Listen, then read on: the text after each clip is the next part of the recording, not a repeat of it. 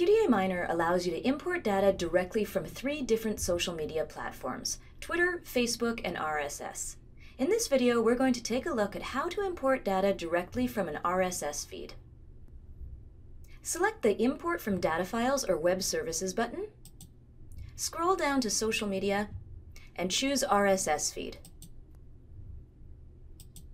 Paste the URL of the RSS feed of your choice into the expression field.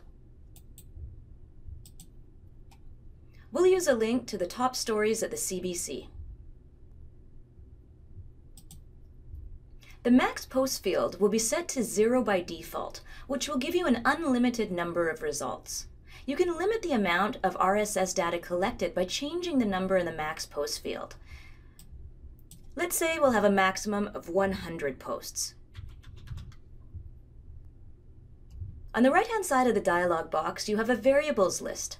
The grayed out variables source, title, link, description, and pub date are all imported automatically. Check the article checkbox if you'd like to import the full article. In this case, we don't want to. We'll uncheck it. The live monitoring option allows you to monitor the RSS feed going forward and collect RSS posts using an external tool called the Web Collector. You can access the Web Collector through the System tray and the Windows Start menu. Data will be collected as long as the Web Collector is running.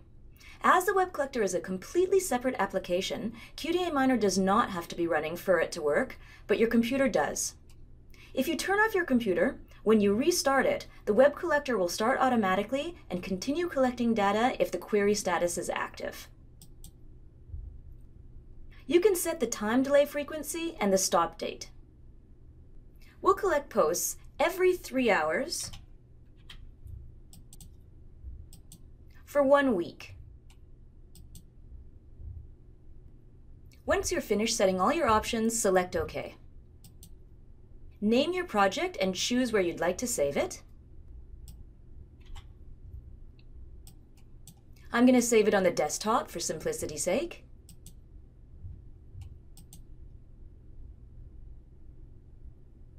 And your data has been imported. We can see you have a total of 20 cases. You can now start building your codebook and coding your cases. If you've chosen the live monitoring option and you want to check if the Web Collector has captured new data, select Cases, scroll down to Append, and select Monitor External Source.